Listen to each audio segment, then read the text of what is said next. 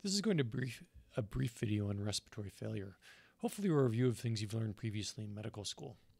Within this video, we're going to do a couple things. First, we're going to define the three types of respiratory failure and be able to recognize respiratory failure, list the mechanisms of hypercapnia, explain how dead space causes hypercapnia, list the mechanisms of hypoxemia, and then within a classical clinical scenario, identify the underlying mechanism of either hypercapnia or hypoxemia.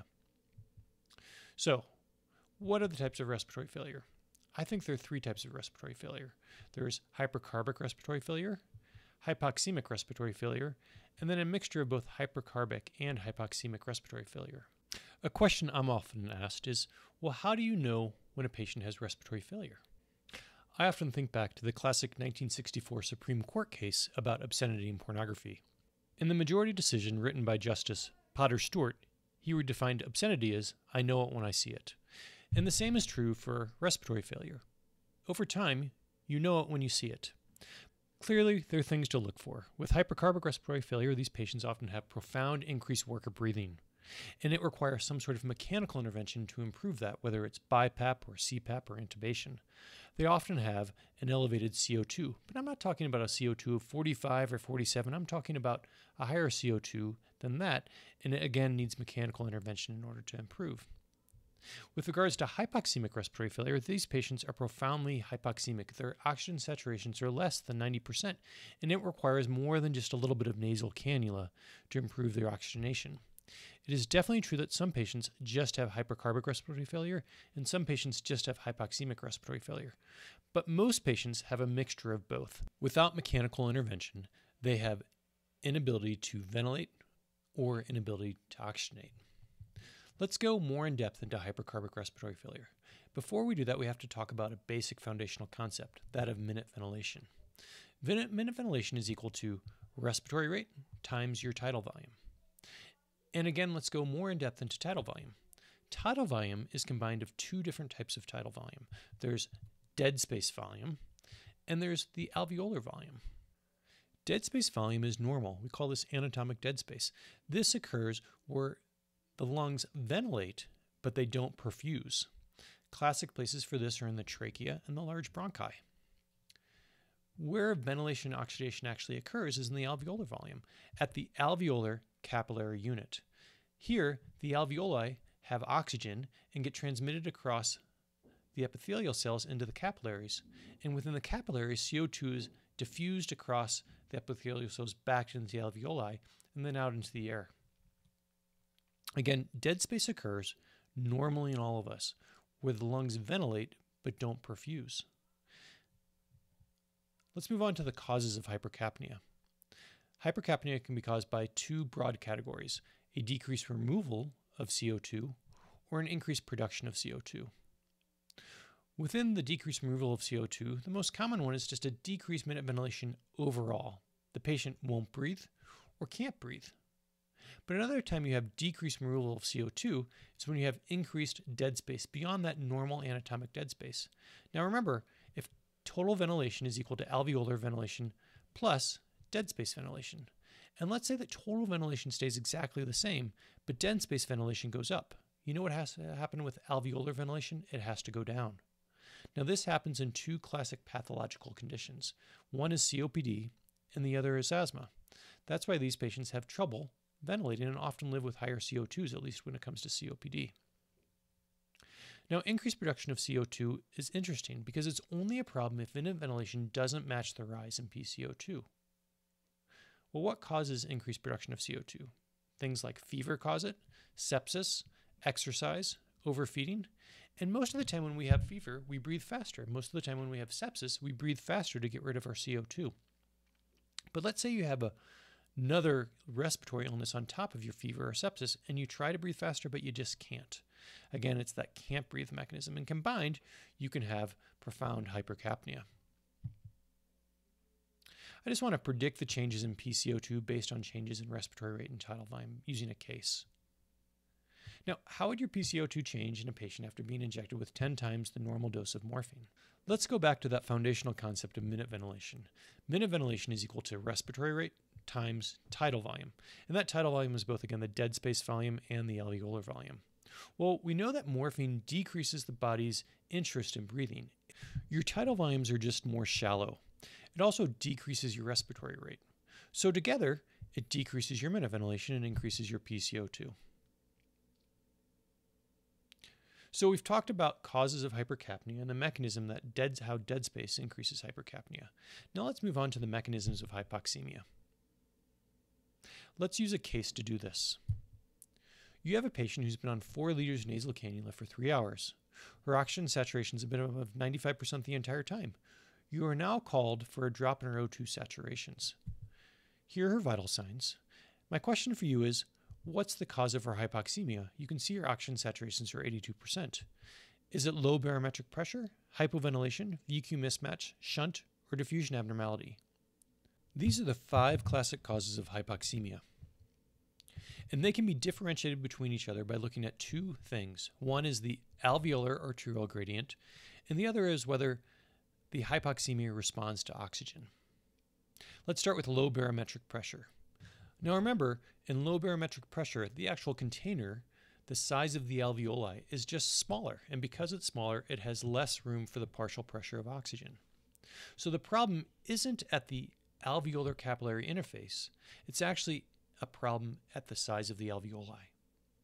But it does respond to oxygen, and that's because you can increase the partial pressure of oxygen by placing a patient on oxygen because you're increasing the fraction of inspired oxygen.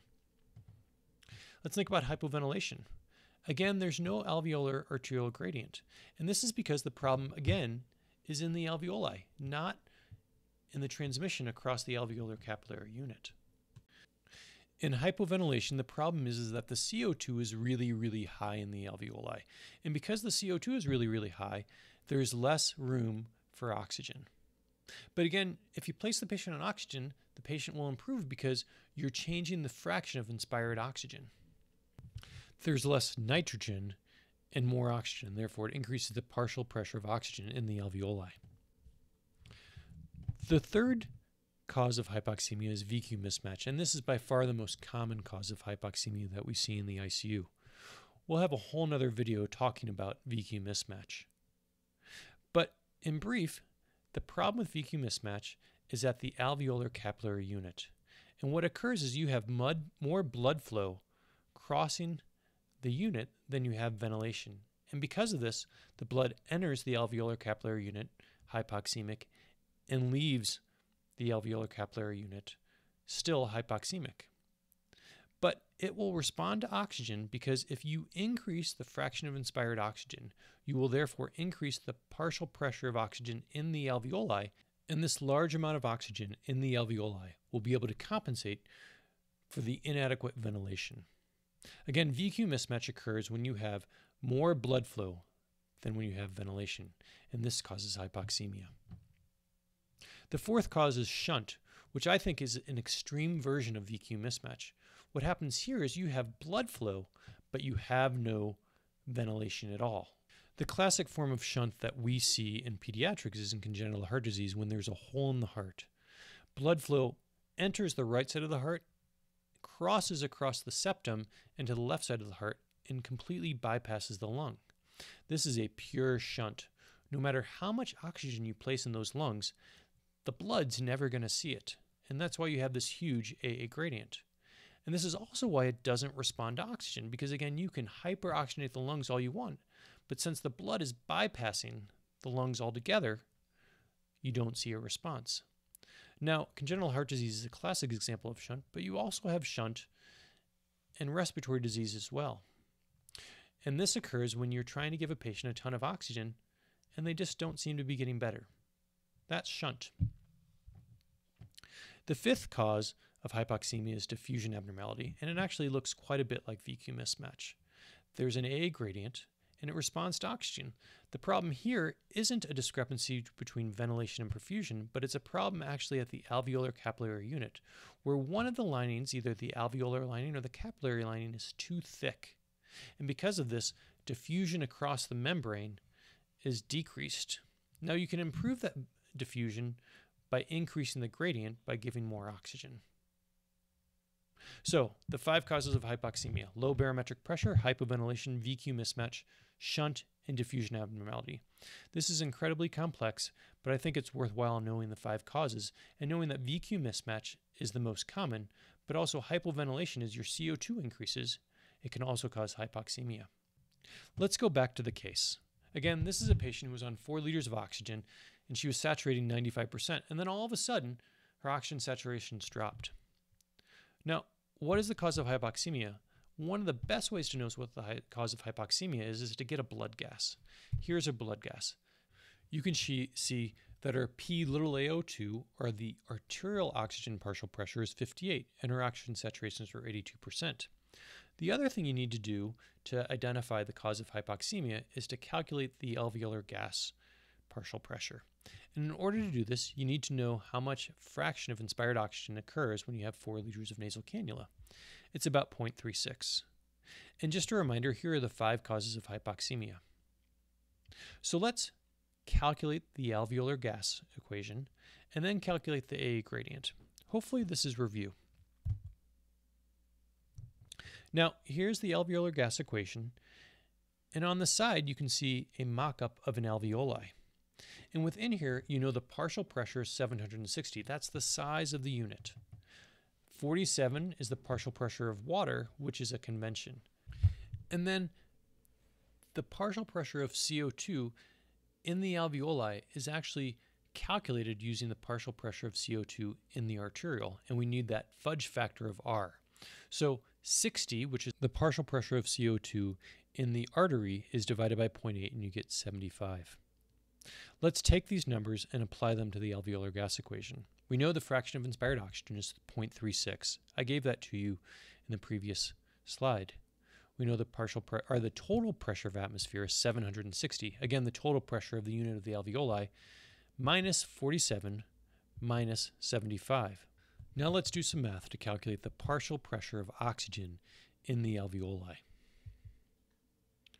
So you get 256 when you take 0.36 times 760 minus 47. You get 256, and then we just subtract it from the partial pressure of CO2 in the alveoli. So 256 minus 75 is equal to 181 millimeters of mercury.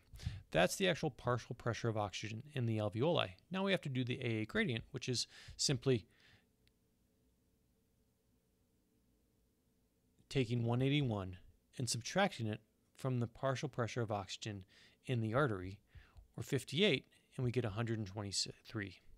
Now this is a huge AA gradient. Any AA gradient greater than 20 should raise a red flag and say there's something amiss here. It's not normal. So now let's go back to the causes of hypoxemia. Since we know there's an AA gradient, we can take off low barometric pressure and we can take off hypoventilation as causes, or at least the primary cause of the hypoxemia, but it still could be VQ mismatch, shunt, and diffusion abnormality. The only way to know if it's VQ mismatch versus shunt is to place the patient on more oxygen and see if there's a response. So how do we do that? Let's assume the patient is placed on 100% oxygen, and then we look at their oxygen saturations and another blood gas. After the patient is put on 100% oxygen, the saturations go up to 92%, and the PaO2 goes up to 110. Because of this, we know, therefore, it's not shunt because the patient responds to oxygen. And it's either VQ mismatch or diffusion abnormality. And here you have to either do more tests, which we don't normally do, or just look at the clinical scenario. And again, most of the time, the problem is VQ mismatch. Let's review the learning objectives and make sure you've got everything under control. We wanted to define the 3 types of respiratory failure and recognize respiratory failure within classic clinical scenarios. We wanted to be able to list the mechanism of hypercapnia, talk about how dead space causes hypercapnia, list the mechanisms of hypoxemia, and then finally, within, again, classic clinical scenarios, identify the underlying mechanism of hypoxemia. Thanks for your time. Please give me feedback.